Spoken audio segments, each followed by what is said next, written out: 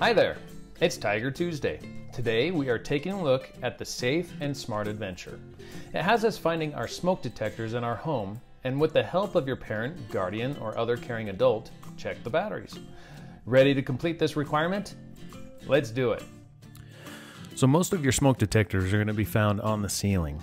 So go ahead and press the button to see if it's working. If it chirps, that's probably a good sign that it's working. If it doesn't, then you definitely need to change the battery. So you can pop it off, and you can see that ours is actually wired into the electrical of the house, so it's always on, but there is a backup in case the electricity does go out, and that's where the battery comes into play.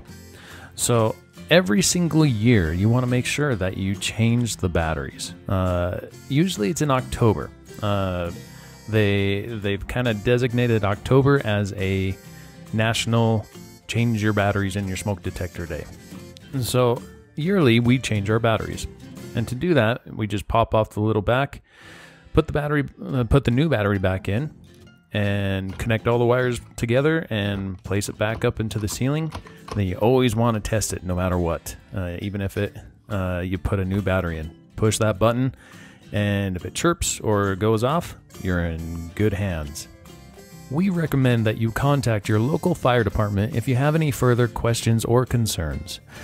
Thanks for joining us on this Tiger Tuesday, and we'll see you next week.